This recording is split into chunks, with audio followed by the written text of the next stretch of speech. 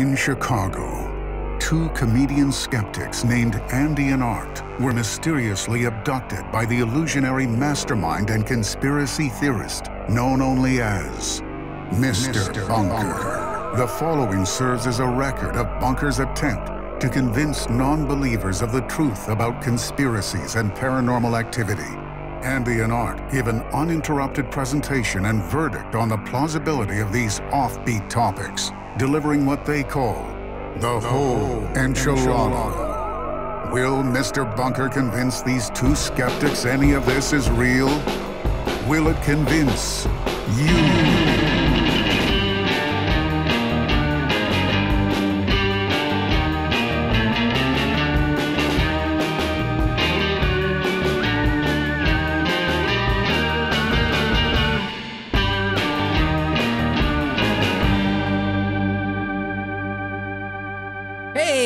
Everybody, welcome back to Mr. Bunker's Conspiracy Time Podcast. As always, I am your co-host, Arthur Stone. And with me, as always, is your co-host, Andy Hart. Hello, listeners. Andy Hart. Hello, Art. Hello, Andy. Here we are again. Here we are again in the bunker of dreams. This, I don't know if you saw, but Bunker added a new record player, and all the songs are him. It's just him singing covers of the biggest adult contemporary hits. Like Michael McDonald. Of the 70s, 80s, and today, if it were the 1990s. For those of you just joining us, welcome. Thanks for being here with us. This is Mr. Bunker's Conspiracy Time Podcast. Neither of us are the titular Mr. Bunker. He is a rabid conspiracy theorist who every week abducts us, Andy and I, and brings us to his underground bunker.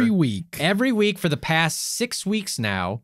We've been abducted. We've been abducted, and he brings us down to this bunker and forces us to podcast about conspiracy theories in an attempt to both convince us and you, the listener, the dear listener, that all of this is real. And today is no different, Andy. It's just another day. What's become just another day? Just another day out here in the bunk. This happens every week, listeners, where we say that we're going to finally do something about it. But you know, Andy, here's the thing. The weather's been really bad. Mm-hmm. It snowed. It's unusual. It's almost May and it snowed. Okay? Yeah. And you're going to expect me, like, I'm in my springtime mood. I'm getting ready to start wearing short sleeves outside with no jacket, mind you. Slow down. Okay. Maybe that's a little bit more summer wear, right? Like late summer. Oh, okay. Spring wear is more of a long sleeve with no jacket. You know what I'm saying?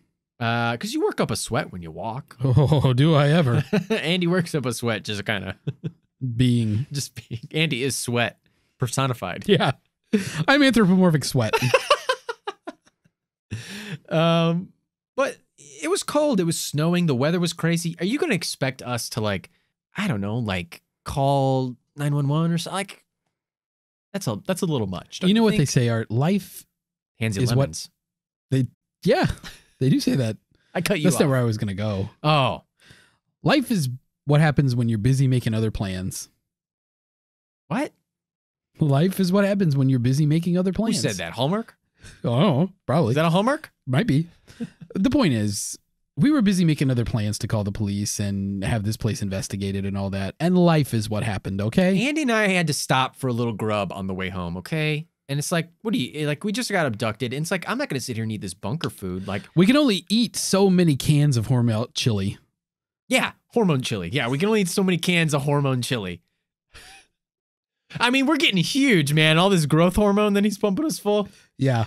My quads are way overdeveloped. Hair in places I didn't know existed.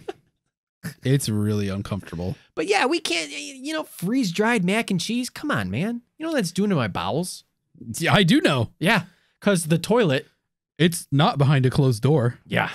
The bunker toilet in the layout, the blueprint, is open. There's no door. It's open. It's an open concept toilet. Concept bathroom. Bunker didn't think this through. He didn't plan for there to be guests. And you know what? To me, That's a bit inconsiderate because here we are. Andy, he's going to hear this and he's going to... I want him to know it. Oh, jeez. He's going to put you in the timeout corner. That's fine. You want to go back into solitary? I accept that. Okay. Well, listeners and bad boy Andy, who's about to be put in the timeout corner. I'm a bad boy of the bunker. You're the bunker bad boy. Bunker bad boy. Andy, the bunker bad boy heart. I felt like you were going to go on no, from there. Oh. I was just saying it. Oh. How did bunker bring you here? You know the spiel, listeners, if you've caught up this far. Every week it's something with this guy. It's unbelievable. So what happened this week is I was feeling a little hungry. Mm-hmm. So I did what a lot of people do. I ordered myself a Domino's pizza. Okay. And Domino's, not that bad. Shout out Domino's. Not that bad. You guys turned it around. You admitted your mistakes. I'm sorry. I'll get off my soapbox in a minute about Domino's, but you know I get fucking fired up about pizza. Art. Listeners, you don't know this, but I know this because I know Art. Art is like a pizza prelate. He's probably been sainted in the Church of Chicago Pizza. And someday he'll go on a crusade to New York to bring down New York pizza. I've been there. I've had it. It's fine. Listen, we're not going to get into this right now, okay? Okay. I'm going to get real riled up. So this is another episode. I swear I will start getting peeved. And you don't want that. He's starting to get peeved, folks. Domino's, shout out. You guys turned it around. You admitted your mistakes. Pizza's decent now. Anyway, you ordered Domino's. I'm sorry. And the app tells me, hey, this is getting delivered by one of them self-driving pizza delivery cars. Very cool. Very cool. But the pizza, very hot. That pizza should be surface of the sun. Never touched by human hands. Only by hot little robot hands. Sexy little robot hands. Sexy robot. God damn. So anyway, I go out to the curb to grab that pizza. Grab that pie. And the door opens to the car. There's my little pizza sitting in there. Next thing I know, I get pushed from the back into the car. It's bunker. It didn't drive itself. He just got out when he got there. And you know what? Yeah. The pizza box was empty. Oh! Motherfucker didn't even bring me a pizza. Jesus Christ. And you wonder, folks, why we have to stop for a bite to eat. Yeah. On our way home. He couldn't even do the decency of actually bringing... He got the Domino's costume. He got the Domino's car. He didn't even need to be dressed like a Domino's driver because he was behind me. I didn't see him. He set it up. There was no driver. He's wearing a Domino's costume. He's got the little thing that you put on the car, the light with the Domino's logo. The Domino alarm siren that gets you through red lights. Yeah. And other cars have to yield to you. Yeah. He had his Domino's badge. He had his Domino's nightstick. His pizza gun. Yeah. It shoots marinara sauce. Shoots scorching hot marinara. Yeah, he was a Domino's officer of the pizza law. Officer of the pizza law. His mozzarella nightstick. So slimy. Should be refrigerated. And here I am. Man, I can't believe he has this jurisdiction. He didn't. He usurped it. This is not legitimate authority. Wow. He must be in some kind of mood because, you know, if he was willing to kick you in the butt, he kind of did a similar thing to me. Yeah. He got after your butt too? He went after my butt. And he went after my buds and my bulbs. Let me lay it down. You doing drugs with him? Yes. No. In my backyard. Getting a lot of conflicting information. I'm having some issues with my backyard. Now, do you mean your butt or? No, I mean my backyard. At your home. My home where there's grass. And there's some flowers that are sprouting up through fresh grass that I put down, some sod that I put down. And they're not, you know, so we didn't dig out the bulbs well enough. So these flowers are sprouting through and I thought, oh geez. So anyway, you know, it's kind of nighttime and I'm getting ready for bed and I'm taking my vitamins, my D3, my K2, my magnesium citrate, my vitamin C, my zinc, my ashwagandha. You know how I am. Why don't you just take a multivitamin? Fuck that. Oh, okay. I don't need all that stuff. I only need this 14 things. Yeah, I don't need the other 3. I need specific doses of specific things, man, okay? All right. You gotta get certain IUs of D3 because I don't get enough sunshine. Anyway, so I'm walking back and I look out my back window and I think, I see somebody like pulling up some of these flowers. I'm like, what the hell? What the fuck is going on here? So I That walk sounds over. helpful. Yeah, well, maybe, but it's dark outside and that's creepy. Okay. And I noticed they're kind of dressed like a spooky skeleton. Oh. They're in a skeleton costume. Mm. Very weird. Mm. So I'm about ready. I'm like, yeah, all this right. sounds like Bunker. Yeah, I'm about to throw down. And in hindsight 2020, I probably should have hindsight 2020. Go ahead. Look at it. Look out for that movie coming out in 2020, hindsight. Oh. Oh, now I get it. You guys can't read my mind and understand that joke? Oh, I have to say it out loud? Oh, is that how this works? Anyway, hindsight. Cool, I get it. Should have realized 100%. What is somebody doing in a spooky skeleton's costume, picking flowers in my backyard? Right then and there, should have just stopped, called the police. But I didn't. I opened up my back door, and as I did that and I walked out, he was gone, and he kicked me in the butt. It was Bunker. He kicked me into a big old wheelbarrow. He was inside your house? No, I was opening the door, and I walked out to the backyard. Oh, once you got outside. And then all of a sudden he was gone, and then he kicked my butt into a wheelbarrow. Barrow. Yeah. Barrel. It's barrow. Wheelbarrow. Wheelbarrow. That's a tough word for me to say. Because I got bad memories of those. Why didn't you just climb Wheelbarrow out? killed my family. Oh. I couldn't because he dumped a bunch of manure on me Oh. and mulch and flowers. I was pinned. In the wheelbarrow. You were buried alive. Yeah. And then, you know what? I never asked him why he was dressed like a skeleton.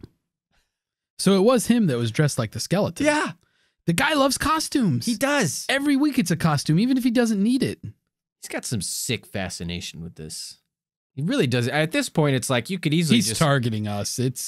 Well, I think that's apparent. It's at first I was willing to think that, oh, maybe this is just coincidence and I'm like some sort of fool. Well, But okay, I might still be a fool, but in this case, Andy, you're gold. he's targeting us. Fool's gold. Okay, that's uncalled for. Yeah, I mean, at this point, it's like, dude, you could just stuff us in a van at this point. It's like, but no, it's the elaborate costumes every week. He loves it. He gets a kick out of it. You know, he's dressed like a big old spooky skeleton. I don't get why. Dressed like a Domino's pizza officer of the pizza law. Well, Andy, you know, our butts got kicked this week. And likewise, the butts of many the FBI have been tickled and kicked by the man known as DB Cooper. It's a Thank you for sticking with me, listeners. I brought it around. It's a real butt tickling adventure. Listeners, you're gonna love it. Your butts will be tickled. Oh, God. Your butts are going to be tickled, but you better keep those butts in your seats because this story, Andy, this mystery, it's an interesting one, right? It's wild. It's fun. I don't want to say fun, but it's very interesting. There's a lot of intrigue in it. Yeah. It is the only unsolved case of air piracy in the history of commercial aviation, which this week, Andy, we didn't even mention. Yeah, when Bunker stuffed us down here, he made an announcement. It's Airline Passenger Appreciation Week. Last week was Airport Appreciation Week. Today is Airline Passenger Appreciation Week. Is this going to become a thing that Bunker does? Who knows? We'll see. We'll see. That I don't know. He already has to make up a lot of costumes. Yeah. He's got to also make up holidays now too. What's next? I don't know. It just feels like Catchphrases? It feels like it probably won't because this is like part of a series. That's right. It just somehow. Last week we did Denver International Airport. I don't understand how he celebrates his holidays. We don't know. We don't ask. That'll be another episode. Yeah. But Andy, you know, all of you out there who are airport passengers, maybe you're listening to this on a airplane right now. You know what? Kudos to you. Good on you. you're on that airplane and you're a passenger and you're eating your little pretzel snacks and you're having your complimentary drink. You're having a good time. You're following the rules. You're listening to that sign. You're not putting your tray down when You're in not takeoff. smoking. You don't smoke. But Andy, we will get into this, but in this story, this takes place back in the 70s when you could smoke. Disgusting. Also, thank you, listeners, for not depressurizing the cabin. Yes. Don't do that. Keep yourselves under pressure.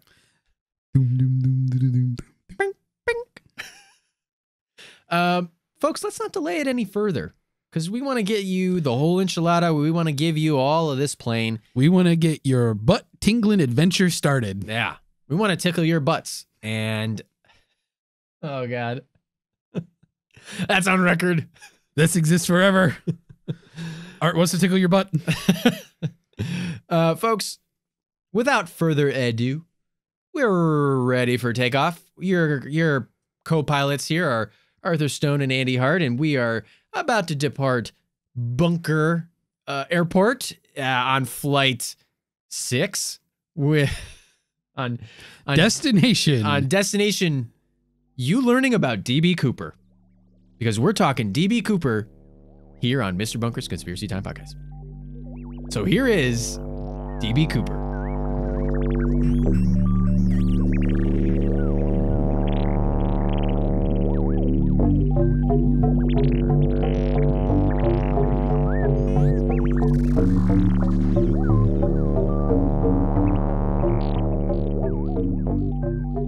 Andy, America loves a good anti-hero. You got your Walter White, you've got Tony Soprano, you got Michael Douglas in Falling Down, and that's just a few, right?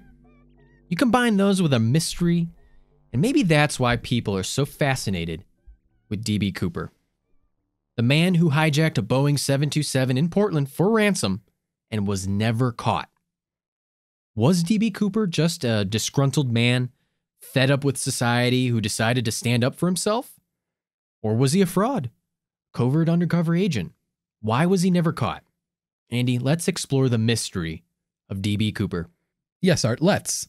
First, let's set the scene here for the listeners. Right. It's Thanksgiving Eve in Portland, Oregon. Right. Probably a nice, cool, rainy day. A man of average height, like 5'10-ish, enters the Northwest Orient Airlines terminal at Portland International Airport. This man is carrying a briefcase and wearing a long black trench coat, a plain dark suit with a neatly pressed shirt, and, make a note of this here, listeners, a black clip-on tie. So he's your average Joe Schmo businessman. He goes up to the counter to get his ticket. He identifies himself as Dan Cooper, and he uses cash to purchase a one-way ticket on flight 305 to Seattle, which is just like a 30-minute trip. The flight had, made some other stops in different cities before it got to Portland, and by the time it arrived there, it was about a third full. Mr. Cooper takes his seat near the back. He lights up a cigarette. He orders himself a bourbon and soda, and the flight takes off at 2:50 p.m. on time. The flight took off, and that's also where the story takes off. Soon after the plane hits the air, Cooper hands one of the flight attendants, Florence Schaffner, by the way, a note. At first, she kind of ignores it. She figures it's some creep or whatever, trying to give her a number, how it used to be for flight attendants. Yeah, that's right. Probably still is. Let's be honest. I'm sure it still is. Sure. So she just stuffs the note in her purse. So Danny boy, he leans over to her and he whispers, "Miss, you'd better take a look at that note. I have a bomb." I don't know if that was his delivery exactly or not, but that's my interpretation. Sure enough, the note states something along the lines of, "I have a bomb in my briefcase." DB Cooper was a lot of things, Art, but a bullshitter, he was not. That's right. So after she reads the note, Cooper motions for her to sit next to him. She does, and he shows her the bomb inside of his briefcase very briefly. Afterwards, he lists his demands to her. Cooper wants $200,000 in, this is important, negotiable American currency. He wants 4 parachutes, 2 primary and 2 reserves, and he wants a fuel truck waiting for them in Seattle to refuel the plane. Schaffner relays Cooper's demands to the pilots, and when she returned, Cooper, chill as a motherfucker, is wearing dark sunglasses. Damn. Now, obviously, the pilots radioed into air traffic control in Seattle, who, in turn, contacted the FBI. So the pilots and the flight attendants told the passengers the plane was experiencing a minor mechanical problem, so as not to cause a panic, of course. The president of the airline authorized the payment of Cooper's ransom, the $200,000, and the plane circled the Puget Sound for 2 hours while Seattle police and the FBI gathered Cooper's parachutes and the money. So the FBI tried to give Cooper military parachutes, but he said, no, thank you, please. Instead, he asked for civilian parachutes with manual ripcords, which had to be gathered from a local skydiving school. So while the authorities scrambled around, Cooper chilled. He polishes off another bourbon and soda, and he starts remarking a few things to Schaffner. She recalls him actually being very familiar with the local terrain. He pointed out, looks like Tacoma down there, as they flew over it, and brought up how McChord Air Force Base was near the Seattle-Tacoma airport. Schaffner actually described him as seeming rather nice. He wasn't cruel, like the stereotype of many terrorists or air pirates of the day. He was a thoughtful and calm guy. In fact, Cooper even paid his drink tabs and offered to request meals for the entire flight crew when they landed. And so at 5:24 Pacific Standard Time, Cooper's demands were met, and at 5:39, 15 minutes later, the aircraft landed in the Seattle-Tacoma airport. So Cooper now instructs the crew to taxi the plane to a brightly lit section of the runway and close all the window shades. So then Cooper had the operations manager of the airport deliver the backpack full of cash and parachutes and his street clothes to the back of the plane. Now, when the goods are delivered, Cooper orders all the passengers and all but one flight attendant off the plane.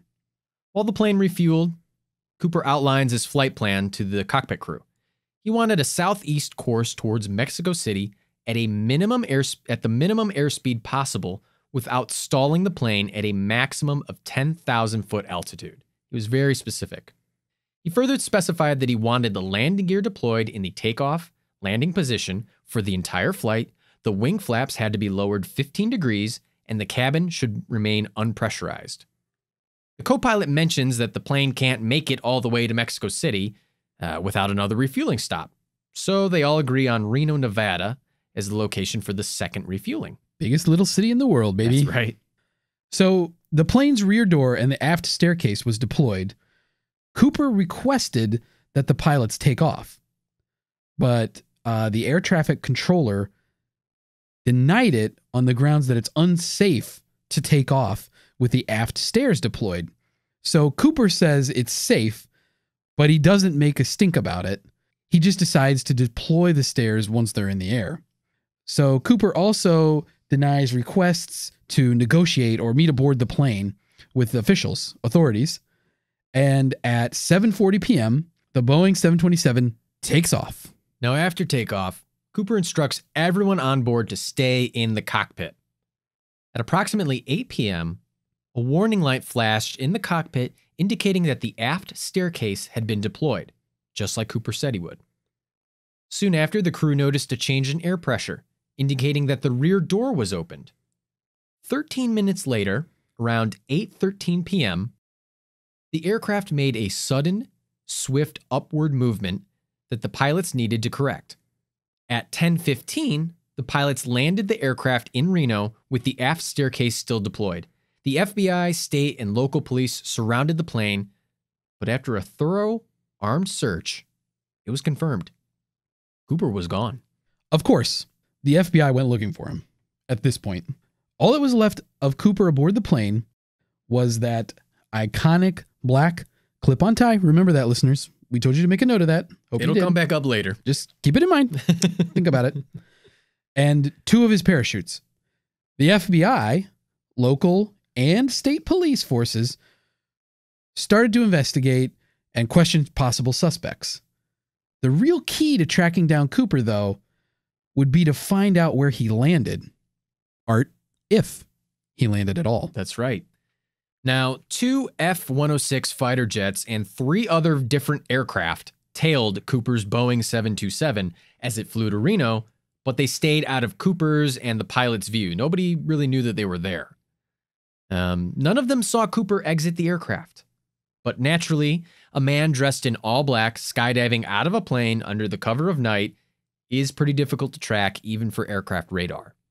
So the FBI conducted an experiment in which they mirrored the flight path of the Boeing 727 and then pushed a 200-pound sled out the back in an attempt to recreate that upward bump that the pilots noticed around 8:13 when Cooper allegedly jumped.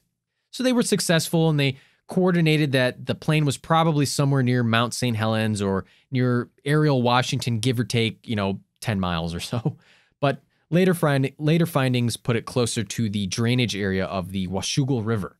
But we're still not really sure. Yeah, and that's because the FBI sent legions of agents, Army soldiers, National Guardsmen, Air Force personnel, various aircraft, dogs in cute little vests, and civilian volunteers to scour the area. And nothing, Art. Not a single trace of Cooper was found. But the FBI still had one last trick up their sleeves. They published the serial numbers for all the bills in Cooper's ransom money, but none of the bills have ever registered or shown up anywhere. That is, until 1980. In 1980, Andy, 8-year-old Brian Ingram was vacationing with his family along the beachfront property of the Columbia River, known as Tenabar. As he was attempting to build a campfire, he uncovered 3 bundles of cash, 2 containing $120 bills, and the third containing 90 bills. The FBI confirmed these were part of Cooper's ransom money. But Art, what did all these bills tell us about Cooper's alleged landing spot? We'll see. You're right, we will. Let's go into it. The bills landing in the Columbia River lines up with Cooper parachuting near the Washougal. Both rivers merge further upstream, so maybe Cooper dropped the 3 packets accidentally in the Washougal and they floated downstream to Tenabar. But the physical evidence here doesn't match up with the geological evidence, okay? Why would the 3 packets be together? Why are 10 bills missing from 1 packet? If the bills floated downstream, the rubber bands holding them would have long since disintegrated. Okay, so a popular theory based on geological evidence of the surrounding dirt is that the bills would have had to have been buried by someone or something about a year after the hijacking. But nothing tells us how or why they ended up at Tenabar. But that's not all we have to remember Cooper by.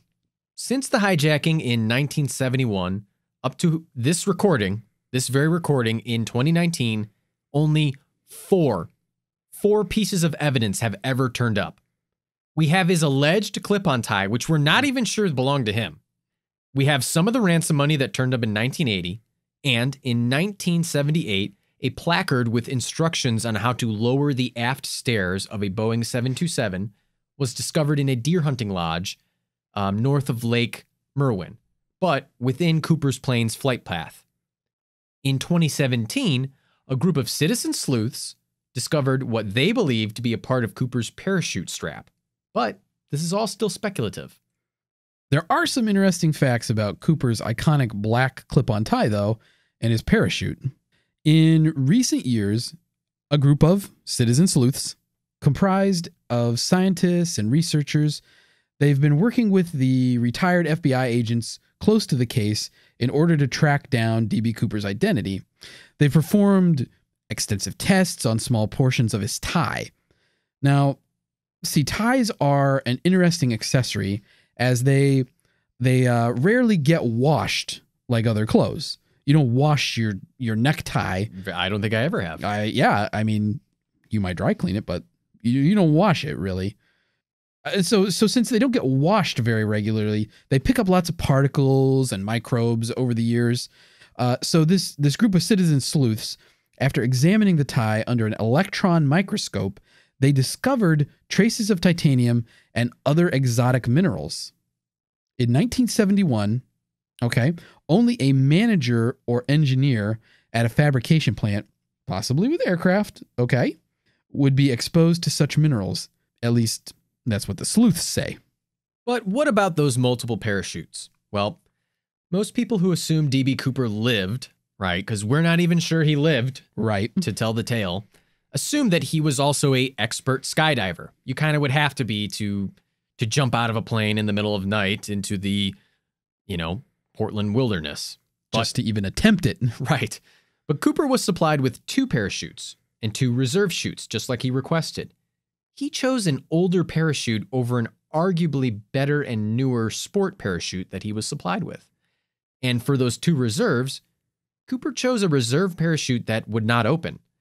That's because it was clearly marked as a test parachute for training purposes and was obtained by the skydiving school in haste and allegedly, according to the FBI, on accident. But an expert skydiver would know that this is a dummy parachute that would never open. Right.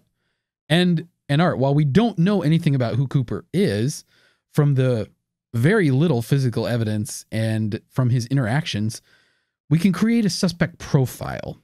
He obviously has some working knowledge of planes and the surrounding terrain. He may or may not have been an expert parachuter, and he may or may not have been foreign. When was the last time you heard anybody who's an American ask for a negotiable American currency? But Cooper's hijacking spawned a plethora of copycat crimes, okay? A few of which led to serious suspect considerations. Let's take a look into 3 particularly suspicious suspects. Ooh, that's hard to say. That's a tough one. It's a tongue twister. The first is a crafty hellraiser named Richard McCoy Jr. Ooh, baby. McCoy was a Vietnam vet and an avid skydiver. In April of 1972, he staged a copycat hijacking in line with Cooper's. He boarded the United Airlines Flight 855, which was the same Boeing 727 aircraft as Cooper's. McCoy brandished a paperweight disguised as a hand grenade and had an unloaded handgun, which is all very un-Cooper-like. He demanded $500,000 in 4 parachutes, and just like Cooper, he had the plane land, refuel, and retake off, and tried to jumped out the back. But unlike Cooper, he left behind his handwritten hijacking note and fingerprints on a magazine. He was caught 2 days later with the ransom money. Here's a fun fact, Andy. He escaped prison 2 years into his 45-year sentence by crashing a garbage truck into the fence of the prison and escaping with some convict buddies. The FBI eventually tracked him down, and he died in a shootout with them, which is very un-Cooper-like. But was he D.B. Cooper? No, probably not. McCoy had a strong alibi that he was in Las Vegas at the time of Cooper's hijacking and that he was with his family in Utah the day after the hijacking. All right. So that's McCoy. Now let's talk about the second suspect, who is our anti-hero, William J. Smith. Okay, so Smith was a World War II Navy veteran with experience in combat aircrew training. After the war, Smith worked for the Lehigh Valley Railroad in New Jersey. A 2018 article by the Oregonian theorizes that Smith was directly affected by the 1970 bankruptcy of the Penn Central Transportation Company, which was the largest bankruptcy in the U.S. at the time. Smith was angry at the loss of his pension, the corporate establishment, and, here we go, the transportation industry. And he would have had a strong motive for the hijacking, as well as working knowledge of planes, trains, and, for comedic effect, automobiles, due to his military and work experience. So Smith also had connections to the surrounding terrain from an old railroad buddy who may have helped him in the hijacking. This article in the Oregonian, it further suggests that the particles found on the clip-on tie would have also been found in locomotive maintenance facilities. Is Smith our disgruntled anti-hero? Our 1970s Walter White? Our D.B. Cooper? Not according to the FBI. They pretty much haven't responded to the claims at all. So that leads us, Andy, to our third suspect, Robert Rackstraw. Rackstraw served in Vietnam on an Army helicopter crew, and after the war, he had a few interesting criminal charges, which brought him to the Cooper's task force attention. He was charged with explosives possession and check fraud, as well as forging federal pilot licenses.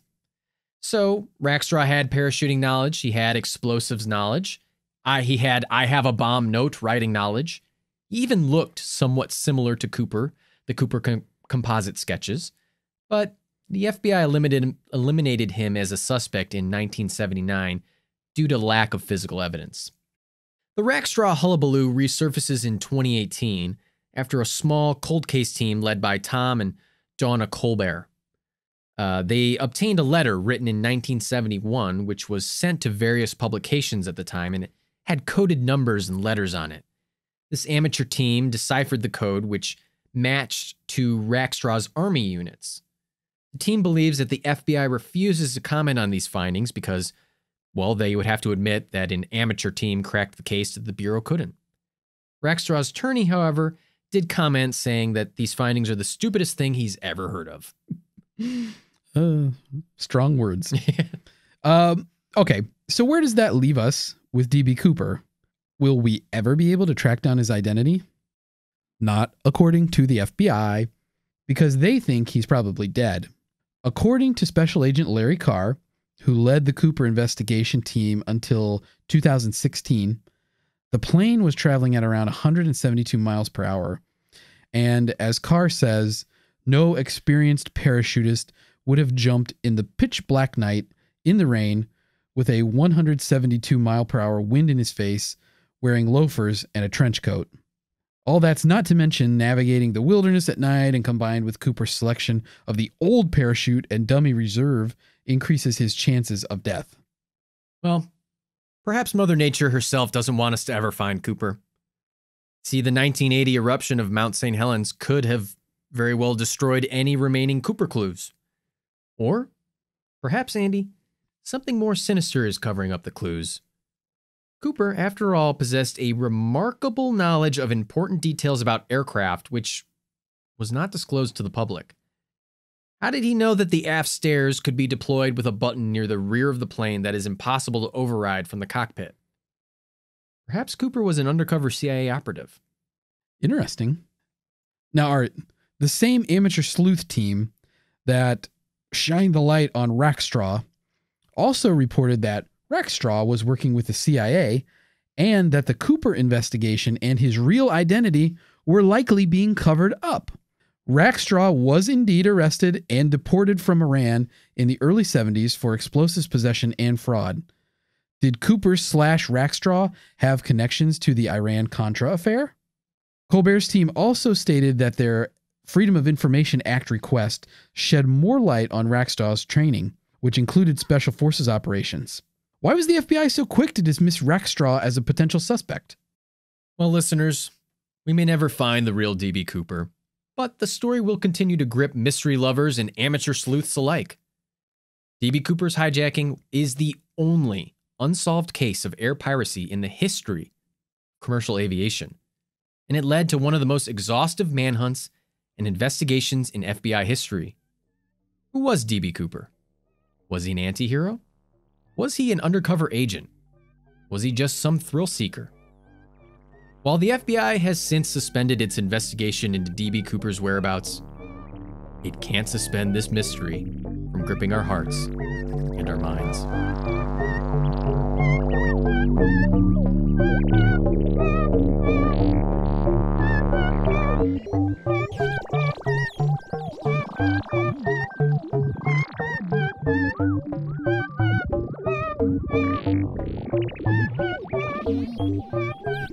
Mr. Bunker's Conspiracy Time podcast will be right back after this brief message.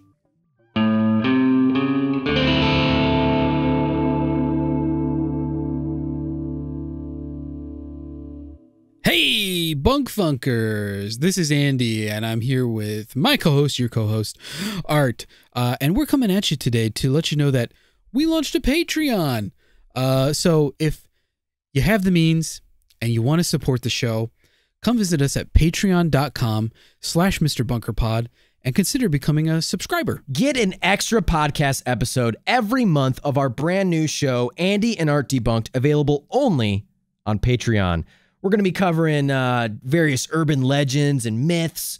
We'll do TV and movie commentary tracks and reviews. We'll do pop culture conspiracies and much, much more. Becoming a subscriber will also get you access to our Discord channel, where you can chat with me and Art and other bunk funkers from around the globe. You'll also get plenty of behind-the-scenes content and much, much more. So please, help us support the show and keep the lights on in the bunker.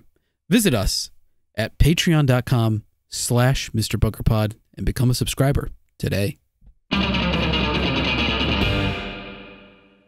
Hey, we are back. Listeners, that was our presentation of research into the mystery of D.B. Cooper. Andy, this is a really fun mystery. This is quite an unsolved case, Art. It's nice. Not a lot of, I mean, there's some conspiracy to it, but I just think, you know, it's your classic unsolved mystery. Like, what, you know, how did this guy get away with it? That's what it feels like. It doesn't feel like, to me. Yeah. I mean, we'll get to our verdicts later. Right. But this just feels like a good old-fashioned unsolved mystery. Something funky happened. And well, nobody knows what happened. Let's talk about it. Let's talk about the man of the hour, Mr. D.B. Cooper, who was not, let's first clarify, this was not in the research, but it was a clerical error on part of someone at the FBI who mistook Dan Cooper, the name he actually used, as DB. I don't know how that happens, but that's how he got the name DB Cooper, and that just kind of stuck. DB is the chillest motherfucker on the planet, Andy. He's so chill. He's very chill. How are you not amazed at his chillness? Well, I'll tell you this much. In this situation, he's under control. Oh, yeah. He's in control, I should say. So while I agree, a lot of people will get panicky, and he was real easy. He knew what he was doing. He's wearing dark sunglasses. Clearly knew what he was doing. I wear my sunglasses at night. So I can see the future. What are the lyrics to this one? I don't know. He smoked 8 cigarettes. Fucking orders another bourbon and soda. I mean, come on. Yeah, but this was air travel in the 70s. How many other people smoked 8 cigarettes on that flight? I don't know. Plus, maybe he was trying to smoke those cigarettes to calm down. He seemed really fucking chill, Andy. Like, the way he like, it's like a fucking beginning of a porno. Like, he hands her the note. He's like, I got a bomb. And then, you know, obviously in the porn version, it would be in his pants. It would be in his briefs instead of his briefcase. Exactly. I mean, just like, you know, she goes and he just hands her the note calmly, and and then it's just like she comes back, and then he's wearing dark sunglasses. Like, he's just like something in his head was like, oh yeah, put these on. It's fucking badass. You gotta admit. Maybe he's like, I made the human connection. Time to go offline. I'm not trying to say that a criminal, because he is a criminal. At the end of the day. Like, all the, you know, we as a society, Andy, and we're fascinated with anti-heroes, right? We're fascinated with decent people. Because here's the thing, like, obviously he's not a decent person. He's a criminal. He robbed stuff, and he terrorized the crew and the flight crew, but at the same time, he was very cordial. He wasn't a dick. He didn't really hurt, and he didn't cause physical pain to anybody. I'm saying it could have gone a lot worse. I'm not defending it. I'm just saying that in most scenarios where there's an air pirate, you'd want to have DB Cooper out of, you know, if you were going to have to be a part of one. He didn't want to cause any panic with anybody. Paid his Everybody drink got tabs. off the plane. Yep, no one got hurt. Except for maybe him. He could have died. We're fascinated by these people because people like Walter White, they're bad people. But for some reason, you just want to see them win. Are they bad, though? I think this gets to that deeper philosophical question. He hurt people. Okay, well, Walter White hurts people. But DB Cooper, though, is he a bad person? He didn't hurt anybody. Yeah, I mean, if we kind of take the idea, I guess the conspiracy that he's this Smith character who lost his pension, who is angry at, you used me for transportation. You used me for land development. That, that he's like, well, fuck it. I served in the military. I'm a good person. I did right. And then this dumb company goes and, and him and his accomplice, who I believe Dan Clare was the name, the accomplice that he allegedly had. They were mad. They were mad at the corporate establishment. And you want to root for that underdog. We love that underdog story. Yeah. I mean, I have a hard time saying that, sure, did D.B. Cooper commit a crime? Yes. Yes. But he committed a crime in such a way that nobody was hurt. It was so calculated. He committed a crime that really was for not indecent motive. If we follow the Smith hypothesis. Right. Of course.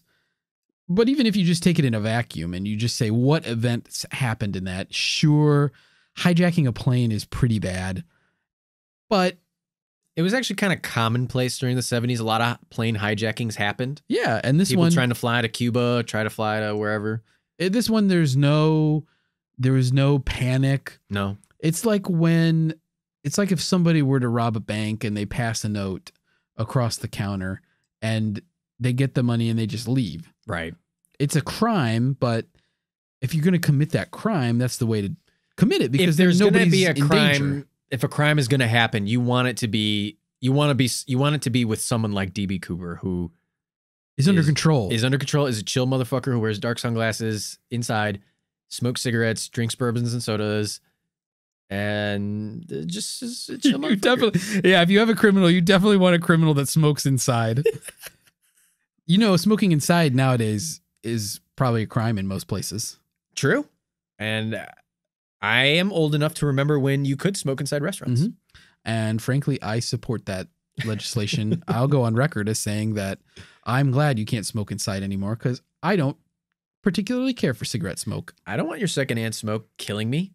You have a right. Dirty little habit. You can smoke all you want, but I have a right to breathe air. And you know what else, Andy? Fucking vaping too. Come on. Don't blow that vape in my face. You're gonna who are you kidding? You're freaking grape smelling friggin' fog. You kidding? Get out of here with that vape. Yeah. I'd rather you vape than smoke a cigarette, but still. But you don't have to do it toward me. You don't have to do it around me. Quit blowing smoke up my ass. Yeah. Why am I outside all the time with my ass cheeks spread open? And why are people always blowing smoke directly into my butthole? I'm sick of it, damn it. Give me some respect. Just like DB Cooper, man. Give us some goddamn respect. Just a little respect. At the same time, it is interesting how in control he is, which I think leads to the main conspiracy. Was he undercover? Was he an agent? Was he an operative? Why was he so in control? Is it because he knew, well, I'm never going to get caught? But at the same time, what the fuck? Why would that happen? Why would it? That'd be my question. If he's CIA, what's the purpose? I mean, they drugged a lot of people with LSD. Maybe at the same time, we're like, hey, let's see if we can rob planes. I don't know. Can we do it? Could we pull it off? If we have this exact character who knows every little detail about the operation of the plane and knows exactly what to do to make it not a dangerous situation. Yeah, or maybe they were just trying to run some, I don't know, who knows, some kind of tracking device or something. And who knows what the fucking frat house that runs the CIA. Later on, they called up that pilot and they were like, look, you passed the test. You can strip down naked and we'll blindfold you and you'll drink 20 beers and jump on a bunch of nachos. You're in. Welcome to Delta Gamma Phi. Kappa Iota Alpha, the CIA. Well, I guess it's whatever. Yeah. Kappa's with a K. I don't know. Who gives a shit? What's the C letter in Greek? It's all Greek to me. Hey, after we get out of the bunker, let's go grab some. Let's get a euro. Let's get some euros, baby. Yeah. Some souvlaki. Souvlaki. Tzatziki sauce. Spanakopita. Ooh, that's good. Tzatziki. Opa. Baklava. Greek chicken. Greek potatoes. Greek salads. Avgalemano. Feta. Kalamata. These are Greek foods. Welcome to the Greek Food Podcast. We're going a little stir crazy. Bunker's not gonna like this one. No. Oh boy, He's gonna be mad. Yeah, I guess you're right. You know, do you think he survived? Let's answer that. Do you think he survived? that's a great question. I'll be honest. I'm not convinced that he did. Wow. But Art, hold on. Buckle your safety belt. Okay. I'm not convinced that Click. didn't not survive. You're gonna take some kind of centrist view with it. Damn, I don't know. Because here's the thing. Okay. I want to believe that he did. I want to believe it. I want to believe that it worked. But if somebody says, oh, nobody who has professional parachute, if somebody who's been investigating this for a long time says nobody with professional parachute training would have jumped out of the back of a plane going 172 miles an hour, especially not with that parachute, it makes me think if somebody knows how to parachute, maybe that is a bad thing to do. But I think we didn't include this in the research, but I think there are like other examples of people who did crazy parachuting stuff like that where they succeeded. Martin McNally is a name that you can look up. And crazier things have happened, Andy. People get struck by lightning. You know, Ripley's Believe It or Not. Do you believe it or not? You have to either believe it or not. Part of me kind of believes that this motherfucker made it. But here's the thing. You land in the middle of the wilderness in loafers and a trench coat. Part of the argument is that this guy thought like fucking DB Cooper is playing like 20D chess. This dude is thinking so far ahead, right? He's thinking about how when he lands, he's going to have to hitchhike or he's going to have to like get somewhere, right? Like nobody is going to take somebody's going to pick up a hitchhiker who's in a nice press suit, right? Like, yeah. Part of it is maybe he was like the Smith character who had working knowledge of the railroads and he had an accomplice. But still, you would have to land in a specific predetermined spot. And how would you coordinate that with your ground partner? You don't have a cell phone. You didn't have a walkie-talkie. I mean, in the 70s, it would have been almost impossible because there was no, I mean, he wouldn't have had like access to a GPS or anything unless he was CIA.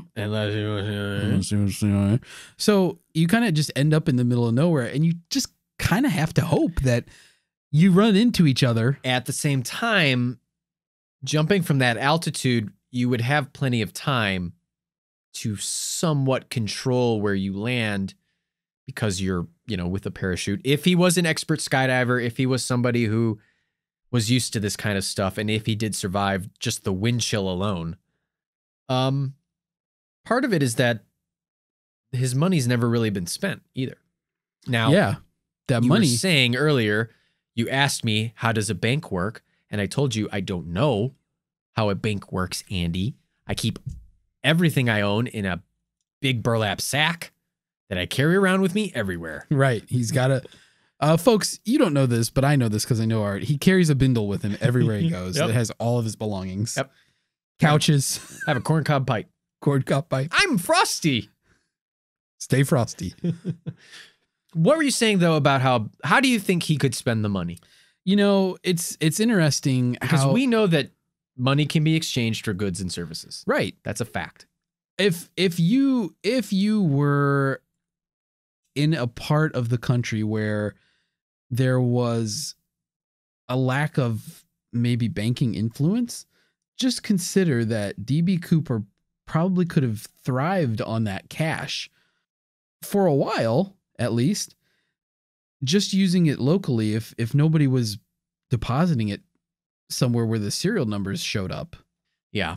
So depending on how the FBI was tracking that, how they talked to casinos, different local businesses, local banks. Yeah, I mean, if he was operating in a mainly cash economy without people are keeping the money in a safe or something, you think about it, you could probably get away with it for a long time. Yeah. If you didn't go somewhere where they were looking for the serial numbers. That's why I think people speculate that he might have been French Canadian without an accent, because why would you say negotiable American currency? That's a weird thing to say. It's a weird thing to say. It's a very weird thing to say. I've never said that before because you just assume it's currency. You don't even say the word currency. You'd probably say money. I mean, you could probably just say 200,000 US dollars. Yes. and then that would be the end of it. Right. But, maybe he's a learned man or a weirdo. Yeah. Or he just wanted to throw people off a scent because this dude's already thinking 20 steps ahead. Yeah. So why He's not? out there. He's in the ether in a way. This dude, I mean, you almost have to give him a little props. The only unsolved air piracy case in commercial aviation history. Now, if this record was ever to be broken, it would have to happen back in the 70s and 60s before, they had a lot of measures that they have in place today with airports and airplanes. And actually, this is worth mentioning. Some people think that he lost all the money when he flew out of there, that just the wind and there's no way he could have held on, and all the bills are actually searchable. And this will be included in our show notes. All the bills are searchable via an online database. So you can go look up the money. Oh, look up the DB Cooper funds. Mm-hmm. I was just doing a little bit of research here, Art. So yeah, you were on your phone. I'm listening. And you weren't looking up hentai. I'll admit. Because I walked in on you a little bit earlier in the bunker today. Okay. You were in the open concept bathroom. I was in the open concept kitchenette. Yes. And I saw you. Yes, they are adjacent, folks. And you forgot to mute your phone before you started playing a video. Okay. Sounded like hentai.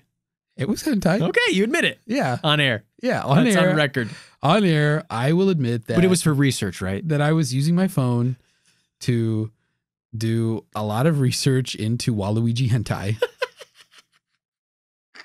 That's a different kind of Smash Brothers, am I right? Oh, baby.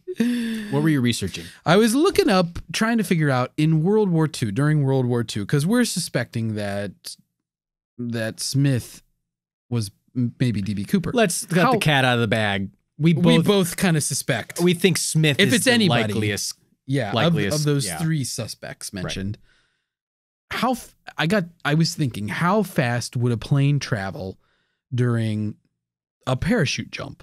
Okay. So I'm looking at this Wikipedia article on the D-Day parachute jumps, and it says that some planes flew faster though than the recommended limit of 110 miles per hour. So how much faster? I don't know. Did all those soldiers survive those jumps? I don't know. But for D-Day, they set a limit at 110 miles per hour. So Cooper would have jumped out of a plane going 60 miles an hour faster than that. That's right. That's quite a bit faster. It is. It is. And no helmet, no face protection, no. Yeah, he had no equipment other than the parachute. Right. And raining. And they surmise that they say that it was probably 15-degree wind chill blowing in his face at high speeds because you're up in the air. Right. It's fucking cold. Yeah. Yeah. Likelihood that he survives. Plus the terrain. Yeah, the terrain's tough too, right? You mentioned that. No helmet. What if he hit a rock? Well, he wasn't flying over Iraq. He was in Portland, Andy. I misunderstood. You thought it was Portland, Iraq. Yeah, I was confused. Thanks, listeners. The old Babylonian city of Portland. Yeah. What if he hit something solid, though? Like you tuck and roll and then you... Yeah, because when you land in a parachute, it's not like... You still have some speed. You're physics. Yeah. You have some good momentum built up because the parachute helps deflect it, but, you could still hit the ground with a pretty considerable force. But at the same time, why haven't we found anything? Now, obviously, Mount St. Helens kind of destroyed everything, but at the same time, they had a decade of looking for this guy. They found nothing. Nothing. But you have to think about it, too. It's exceptionally difficult to find things in a wilderness area. It's true. Even things that seem pretty conspicuous, once you get into a wilderness area, and if it's a space that's completely undesigned, untouched by human hands, so to speak, it's really not laid out in any sensible way. So things are just happening. And we're not talking like one little area, right? Like a little forest preserve. This is like 20, 40 miles of stretches of wilderness where we think he landed. Yeah. We think. Think how long it would take you to comb 20 square miles of hair. You need a big comb for that. You need one of those novelty combs from the county fair. But just consider how long it would take you to even comb 1 square mile. Yeah. Especially back in the 70s. Yeah, just an area that's a mile on each side, and you have to comb through that looking for clues of anything. It's raining. It's probably muddy. Any footprints that he leaves behind are just getting washed away instantly. If he did die, wild animals could have come and scavenged his body. Yeah. And then Mount St. Helens erupts. And then it destroys all the evidence that's left. Plus, they didn't exactly know the location until they did that experiment. They didn't have a good idea of where he jumped out. Because, when it first happened, they were like, oh, that was weird. And then they think, like, maybe that's when he jumped. And then when they recreated it, they thought, that's probably when he jumped. So you have to think that at first, they were probably looking in a very wrong spot. Right. Which, when we're talking about finding one person in many, many square miles of space, looking in the wrong spot can set you back a long time. Oh, yeah. You're just spending years, and it's just like people walking around. That's how they look for stuff. Yeah, they just like... You have no control whether those people are actually looking or whether they realize that they're finding a clue. And I mean, a dark suit would probably blend in with the ground. Yeah. It may have been hard to see. Like you said, if it's raining and stuff, maybe it gets covered in mud. Maybe it's obscured.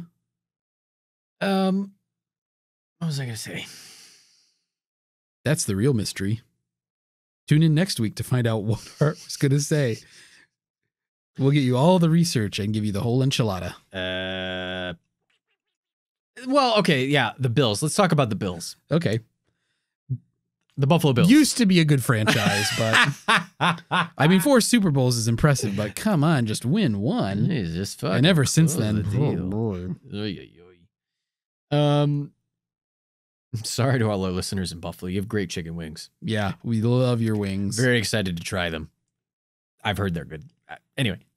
You've never had a buffalo wing before? I've had a buffalo wing, but they're never different in Buffalo. In Buffalo. Yeah. The Bills. The Bills. Let's talk about the Bills. Obviously, they were planted by somebody. How the fuck did they get there? Somebody planted that money. Then that means that there's no other way, because there was like all this land development that happened around the Tina or Tenna bar that happened. So like they know from geological evidence that like, you know, there's like clay, like kind of like the Dare Stone, like we were talking about that. Like, right. In a similar vein, it's like the packets of money could only have certain geological evidence on them if they were planted a year after the hijacking in that specific time. They couldn't have washed down shore. They would have disintegrated. They had to have been planted. How the fuck does that happen? Who does that? Does he do it? I don't know. Was he just some thrill seeker who just realized he would never spend the money and just said, fuck it? I want to see if I can do this. It's my last hurrah. I could also see someone finding that stuff, maybe on a hike or something, and they go, and maybe they feel weird about it, but they don't know what to do with it. That's true. So they bury it somewhere. What would you do? If I found money in the wilderness? You know, it doesn't have to just be the wilderness, but you find money. Like, and you, like, let's be honest, you find a lot of money like that, man, in a briefcase, in a sketchy area, let's say, or something, and you're like, what do you do? I'm worried right away by picking it up. I'm not picking that up. I'm hesitant to put it to have it on my possession, put it in my car or take it with me somewhere. Right. I'm hesitant to do that. That's mob money, dude. Yeah. There's something going on there. You know, I would probably, I'll be honest, listeners. I'll give you the whole enchilada on what I would do here. I would probably call the police and I would say, come and check this out. Anonymously? Yeah, probably anonymously, especially if it was a large amount of money. Now, this is not a humongous amount of money that we're talking about. At the same time, what if somebody sees you call the police? Then you're fucked. Fucking Javier Bardem with his dumb berries and cream boy haircut is coming to your house with his animal bolt killing piston thing, and he's fucking putting one right in your skull. His bovine slaughtering tool. Right. I mean, okay, I'm fucking turning around and I'm walking away. That's how me. I die. That's how I die then. You just accept it. So you got to die some way. I walk away. I say, let some other fool deal with it. Nope. Not happening. I'm DB Coopering. I'm thinking 20 steps ahead. I say, I don't need it. Walk away. Put on my dark sunglasses. Okay, so we've covered Drink a soda. So we covered that though. A bourbon flavored soda. Bourbon flavored soda. So we talked about that. Like a large amount of money in a briefcase in a conspicuous area. What though would you do, Art, if you were hiking? Let's say you're in the wilderness and you're hiking and you find $5,000 wrapped up in rubber bands. There's nobody around you. I'd probably call that in. That feels a little bit more like I'd wait, like I'd walk back or something. I don't know. Maybe I'd probably do it anonymously still. What if you found $100 bill in the woods? I'd probably take $100. Wow. $100 is no one's coming looking for $100. I might. If I lost $100 bill. Fucking wipe my ass with $100, dude. I'd be like, I need that back. We actually do. Down here in the bunker, we have toilet paper that's printed to look like money. Yeah. It's a fun thing. It's joke money though. Obviously it's not look like real money. I think that bunker maybe has some connections to Spencer's Gifts. And that's how he gets all these weird costumes and different things. Yeah, there's a lot of interesting shaped sex toys around the bunker. I used to be into belt buckles in high school, which is so cringy. For like a while, I was into them. I thought they were the coolest thing. The doo-wop group, the belt buckles? No, just like wearing them. I thought they were a cool fashion piece. So I'd get like different ones. Like I had one that was like a skull. I had one that was like Nirvana. Nice. It was like a picture of Nirvana, the members of Nirvana. I had an 8x10 photograph. I had a few others that I can't remember. And I would go to Spencer's Gifts I would always peruse their belt buckles. They always had colorful belts and belt buckles there. Andy is fixing his headphones for those listeners who are getting a lot of extraneous noise. Hearing rustling. Anyway, that's just a little fun fact about me. That was a fun fact. Yeah. Thank you for sharing. I think, I play it cool with stuff like that, man. Like I really am like, nope, no, thank you. Not getting involved. No part of it. But $100, like, what are you going to call in $100? Is there someone around me? Maybe I pick it up and I say, hey, is this your $100? Like, if I saw like a hiker who walked past me, I would probably be like, oh shit, that's that dude's $100. Then I'd pick it up and go try and track that person down. But I can't find, it's kind of like, like if someone leaves something at a store and then lost and found, after a certain amount of time, it's like, well, they're not fucking coming back. I might as well take this and make use of it, right? I have a confession to make. Uh-oh. Art. Oh, no.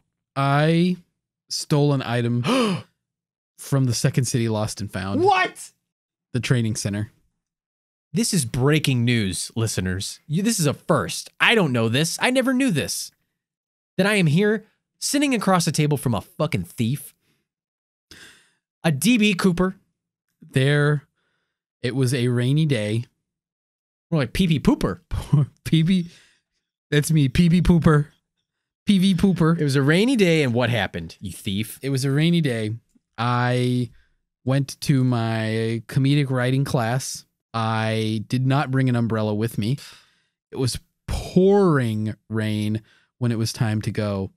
The teacher of the class said, I forgot my umbrella too. There's usually a couple in the Lost and Found we can just borrow. I never gave that umbrella back. Jesus. It's one of those like $3 umbrellas you buy at CVS. In fact, when it broke, that's what I replaced it with, was an umbrella exactly like it for $3 from CVS. And I still have that umbrella today. Wow. The fucking smoking gun. And you just held on to it. You're sick. You make me sick. I'm going to puke looking at you. Put me in jail. Put you in Kegels? Jail. Oh. Jail. J-hole? Put me in jail. You go to the timeout corner after we're done with this. I've earned it. I'm a thief. That's incredible. I stole stuff before, too, when I was little. You had a history of shoplifting. No, not that. When I was really little and I would go to day camp, sometimes I would sneak into the counselor's lounge or the counselor, like, I don't even know what it was, like their supply room. And I would take like little toys. Cause like if camp counselors did like little games with us, sometimes you could win like little tiny toys. Like these were, if you were at Chuck E. Cheese, you would give like 5 tickets to get this toy. They're like dumb little, bouncy balls, jacks, little sticky hands, things like that. Jacks from Mortal Kombat? Yeah. Unbelievable. I stole mechanical arms. Oh my God. This is really sad. We're bad. Wow. You heard it here first, folks. We're both bad bunker boys. We're bad bunker boys. We're going to be in the timeout corner after this episode. We're both basically on par with DB Cooper. Andy, Yeah, we were chill as could be. That brings me to another point. Okay. DB Cooper, as we kind of feel, is this anti-hero who said, fuck it. My pension's gone. They took my pension. They fucked me over. Corporate greed. They went bankrupt. So now I'm going to steal something back. Has there ever been a time in your life where you reached that fuck it moment? Like, for example, Walter White is living paycheck to paycheck, working in a job where no one respects him, and he just finds out that he has cancer. Right? That's the basis for Breaking Bad. He says, fuck it, and that's what drives him to a life of crime. Same with Michael Douglas in Falling Down. And Tony Soprano, he's just kind of a criminal. But he's an anti-hero because we feel bad for him because he talks to his therapist and he has a family. But what was your fuck it moment? Do you have one? And you did something against your better judgment? Don't tell me you fucking stole a plane from the Second City Lost and Found. I hijacked an airplane that was in the Second City Lost and Found. Oh my God. I'd had enough. No. Tina Fey's plane that she keeps in the Second City Lost and Found in Chicago. I'm sorry I did that to you, Tina. Art, I don't think that in my life that I've had like this big fuck it moment where I said, enough is enough. I'm fighting back against the powers that be. It doesn't have to be something crazy big, but even something like where you just told someone off or, even though that it would cause repercussions. Oh, I'm conflict averse, Art. That's true. I typically don't do that kind of thing. Yeah. But I'll tell you one place, and you know this, listeners, you don't know this, but Art knows this because he knows me. Oh. One place where I'm conflict forward is driving a car. And I've gotten to a point a lot of times where I'll be like, oh, I'm going to follow the law. And then eventually I'll be like, fuck this. And I'll just break the law. You've gunned it a lot. You've rushed past people who were trying to overtake you. Many a time I've been in a car with you where I've said, Andy, Jesus, what are you doing? And you're like, what? All the rest of my life, I don't engage in very aggressive behavior. Right. And it all comes out in the driver's seat. It's bad, listeners. If you ever have a chance to be in a car with Andy, which I hope you do. A lot of people have had the opportunity, and frankly, I've gotten pretty positive reviews about my companionship in the automobile. Yeah. I've spent many a car ride with you. Oh, yeah. We've spent a lot of time in the car. Yeah. A lot. All those trips to Detroit. In the front seat, though, folks. Oh, boy.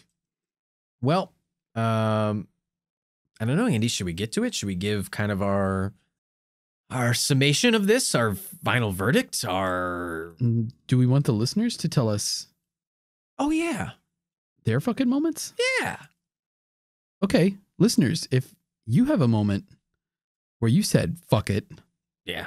Tell us about it. Tweet at us at Mr. Bunkerpod. Email us, mrbunkerpod@gmail.com. Use the hashtag. Fuck it. Fuck it. What else can we say? Fuck it. Look forward to hearing from you. All right. Verdict time? Yeah, sure. Court is in session. As they do. They fire a Powerful machine gun. Fire a machine gun at a humongous bass drum to open court.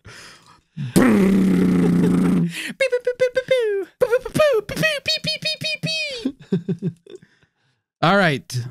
I'll go first. Yeah. So Hit me with it. DB Cooper. I guess let's address the conspiracy, because that's what Bunker wants from us, is to address the Sure. conspiracy, that this is some CIA plot, that this was staged by the CIA for some purpose, that Rackstraw is a CIA operative who pulled this off for some nefarious government reason. Yeah. I don't buy it. Woo! I'll start off by saying I don't feel very plausible at all. On a scale of 1 to 10, I'm saying not that plausible, even a little bit. Wow. And I'll tell you why, Art. I just don't see the purpose of it. Right. Why would they have to pull off something like that? Right. And then why would he do it again? What do you mean? Like, if Rackstraw is DB Cooper, why did he then do it again? He didn't do it again. Oh, that was the other guy. That was McCoy. Yeah, okay. I got him mixed up. Never mind. Listeners, forget I said that. Rackstraw is the guy whose attorney said this is the stupidest thing I've ever heard of. Yeah. So, I don't know. To me, does Rackstraw seem like a strong candidate? Yeah. I mean, possibly. But at the same time, I don't know. If it was some part of sort of CIA plot, like, I don't get the point of it. Yeah. I don't see what they were hoping to do or figure out. Maybe it's one of these things that they did in plain sight to divert attention from something else, but I don't know what that is, and nobody else has put it together. So the purpose of it is so obfuscated that it just doesn't do anything for me. Now, a verdict on who do I think the most likely suspect is for DB Cooper? It's Smith all the way. Yeah. It seems like he has a good motive. I'll say that the direction of telling the pilot how to fly the plane to Mexico City is unusual. I don't know if I totally buy that he knows that level of detail, but again, I don't even understand that from a flight sense, if that even makes sense or there's any purpose for that. So maybe he's just saying it to say it, make it seem like he has some specific thing. I don't know, but he certainly seems like somebody who had an opportunity to do it, and it just feels like the right one to me. Yes.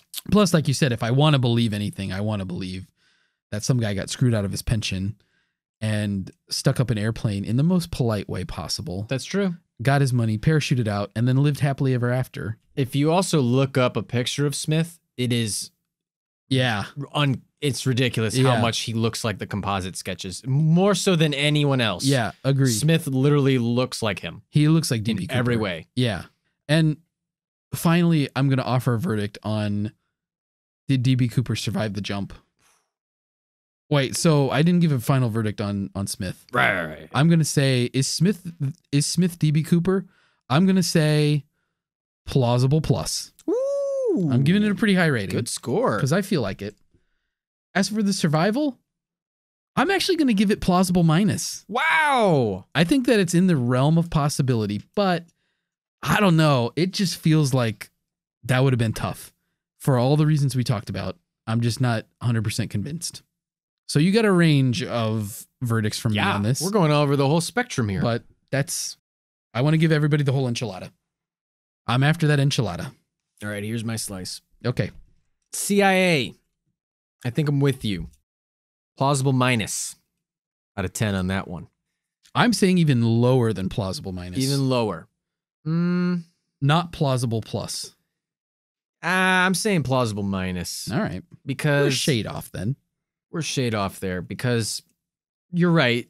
What if they were trying to divert attention in some other way that I don't understand, or there's something going on that, I don't know. I don't that we can't foresee, or maybe there was some kind of weird technology they were developing. They were testing weird GPS stuff. Who knows? Yeah. He could have had the CIA down ready to help him. I don't know. And they just needed a motherfucker crazy enough to jump out of an airplane. Why they would need to do it out of a commercial airline, I don't know. That's, but, it's plausible minus on that one. On the verdict of, but I also want to say that Rackstrom has some sketchy stuff, like being charged with explosives and check fraud in Iran and then deported. It's a little weird, but you can kind of chalk that up to Vietnam vet.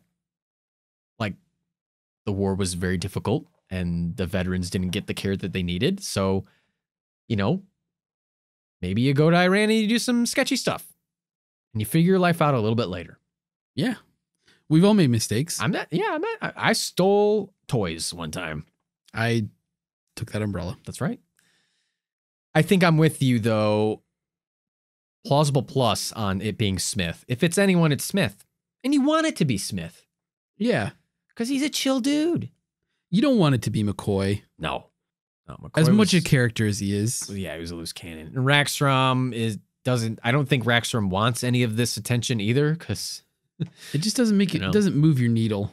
Yeah, like you found some hidden decoded messages in some letters. It's like, well, I mean, the motive's there for Smith.